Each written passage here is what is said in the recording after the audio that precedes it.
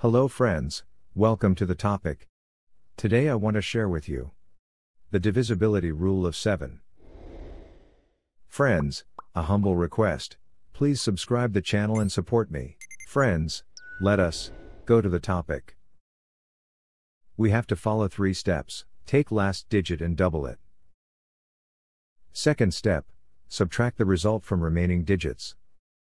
Third step, if the result is divisible by 7 including 0, then the original number is also divisible by 7. Look, some examples.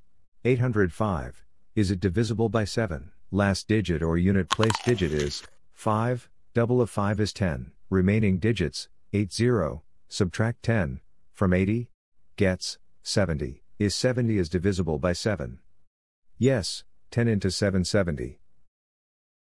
So, 805 is divisible by 7.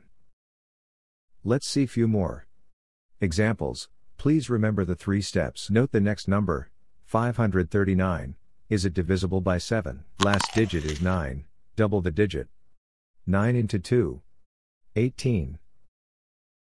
Subtract 18 from remaining digits, 53 minus 18.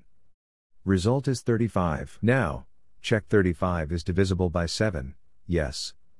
7 into 5 is 35. So, 539 is divisible by 7, I hope it's clear. One more example. 105. Can you tell first step? Yes. Double the 5, 10. Then, remaining digits? 1 0, 10. Okay, what next? Subtract. 10 minus 10, result is 0. Good. So, 105 is divisible by 7. I hope it's clear. Thanks for watching. Please try this.